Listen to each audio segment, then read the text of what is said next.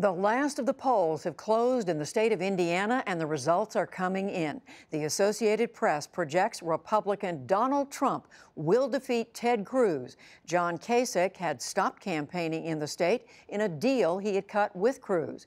There's no projection yet in the Democratic race between Hillary Clinton and Bernie Sanders. All of this after a day when tensions boiled over on the Republican side. John Yang reports. This man is a pathological liar. Ted Cruz in Indiana this morning unleashing a blistering attack on Donald Trump.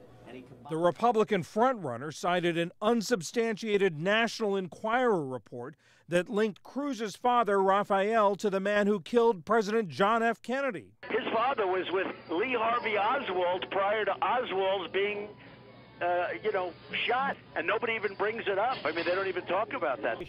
Trump also chided Cruz over a confrontation with the New York businessman's supporters. Well, they know he's lying. They've been watching him lie. That's what he does. That's why we call him Lying Ted. Hours later, Cruz branded Trump utterly amoral and compared him to a character in the Back to the Future movies. A caricature of a braggadocious, arrogant buffoon who builds giant casinos with giant pictures of him everywhere he looks. We are looking, potentially, at the Biff Tannen presidency. This very personal war of words went white hot even as Indiana voters were going to the polls. And while Trump was trading barbs with Cruz, he was taking fire on another front from Democratic frontrunner Hillary Clinton.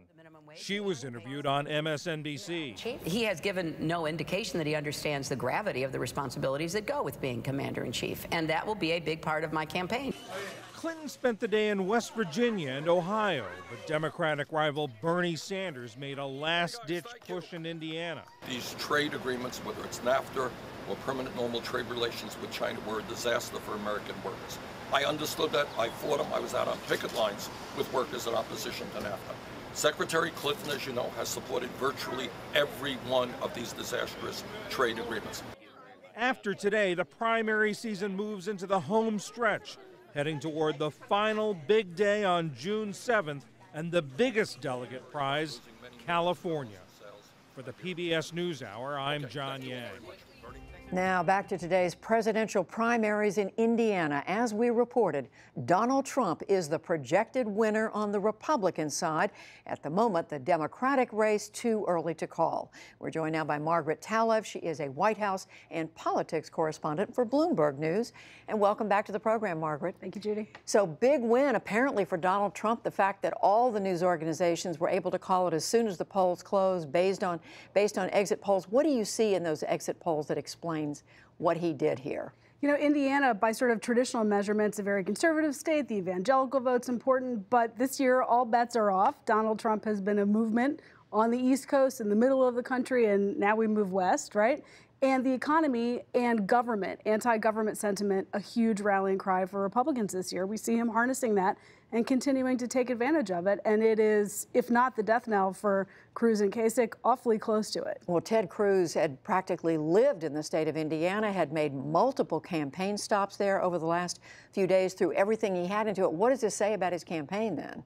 That he could not overcome the wave for Donald Trump. I mean, essentially, you know, this was a place where he should have naturally played strong. He had even the running mate, you know, sort of to help him and to offset some of the woman problems potentially that Donald Trump had. None of that seems to be working in his favor based on what we know as of right now tonight. So does that mean Donald Trump is the only one of these Republican candidates who can get the number of delegates to be the nominee of the party? Mathematically, it's difficult to see Ted Cruz being able to catch up. It's probably impossible, but the question is, will Donald Trump secure enough before the convention, right? So California has always been the last stand. There's New Jersey, too. There's now about a month left for the sort of either the last gasps of these campaigns or at least some new reconstruction of a Never Trump campaign. And if not, then he goes into the convention either with that number or very difficult to stop. Nobody else obvious in position to stop him. Well, let's turn quickly to the Democrats. As we said, the results are still not sufficient to be able to call this on the part of news organizations.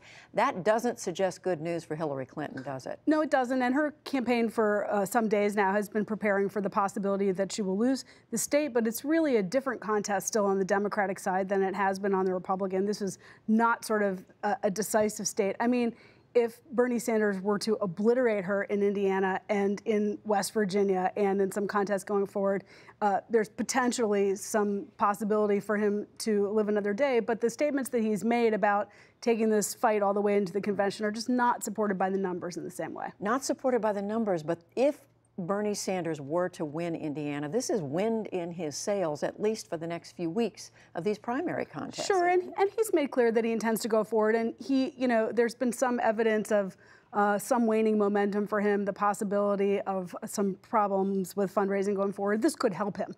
But getting the help to continue your campaign is different than having the momentum and the numbers to secure the nomination. And really, that's the difference in what we're talking about at this point. Even a loss tonight in Indiana does not change the game in terms of Hillary Clinton's position. So for the Democrats, Margaret, just quickly, this means that Bernie Sanders continues to campaign. Hillary Clinton certainly continues, but she focuses much more on Donald Trump now. Yes, and her challenge is still to some degree how to bring Bernie Sanders supporters along, but increasingly she turns to the general election. Margaret Talev with Bloomberg News, we thank you. Thank you. And you can follow the results from Indiana on our website. Plus, you can find a profile of one of Pennsylvania's delegates who'll be casting a critical vote at the GOP convention in Cleveland. It is the first in our series profiling Republican and Democratic delegates. You can read all that on our homepage, pbs.org/newshour. And again, the results from today's Indiana presidential primaries. The Associated Press projects Donald Trump will easily win the Republican contest, putting him just about 200 delegates away from clinching the nomination. But Democrats Hillary Clinton and Bernie Sanders are still in a close race with no projection yet.